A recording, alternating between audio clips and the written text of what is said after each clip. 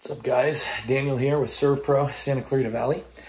We are out here on a new water loss. I just wanted to show you guys a little bit of what we do out here in the field. So the loss occurred right here. You can see the water marks on the floor.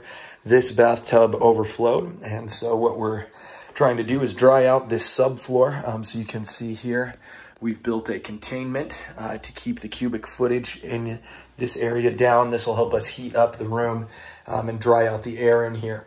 So we're gonna pull all this water out of here with a dehumidifier, some air movers. We rolled back the carpet so that we can dry this wood subfloor. Now I'm gonna show you just a little bit of the equipment that we run and how we set that up to produce an ideal environment for drying.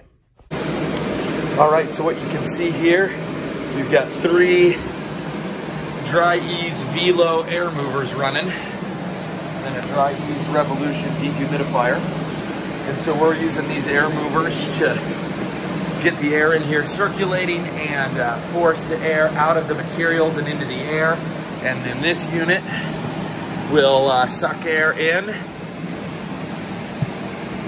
cool it down, turns it into, from vapor into condensation, liquid water goes through this tube down the sink.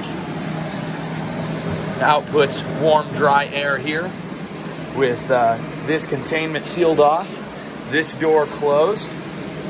We will be able to dry this room pretty quickly. So that's a little inside look at how we do water restoration, drying process in an upstairs bathroom.